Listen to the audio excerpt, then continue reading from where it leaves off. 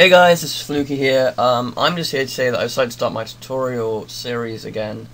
So we're going to kick it off with how to get 2D logos and things like exactly like this into Cinema 4D.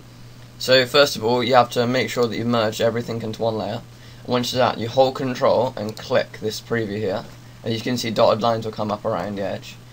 Once you've done that, you'll see there are 3 tabs at the top where there are layers. Just go along to Paths, click the middle of all the 7 options at the bottom, and you'll see the line goes solid around the edge. Now once you've done this, go to File, go to Export, and go to Path to Illustrator, and you'll see it work path is always selected, and that's what you want. Sorry, my computer's kind of slow at the moment.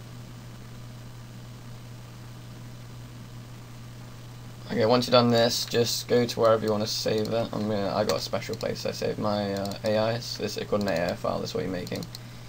I'm just going to save it as 1.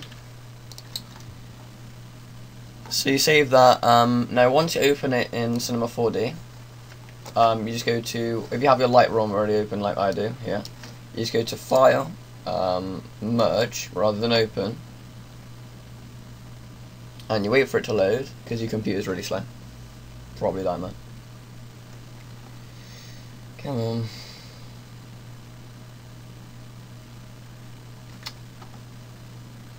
Okay, and just go to the place where it's saved. Mine's called 1 AI there. And just make sure the scale's 1, and just press OK. Sometimes I like this one, as you can see, not like this one, but sometimes they go off somewhere else. Okay, but once you got this in, you've just got basically the outlines of it. So if you want to make it 3D, you go up to here and you highlight extrude NURBS and you drag this path into the NURBS, not the other way around. Wait for it to load, and there we go.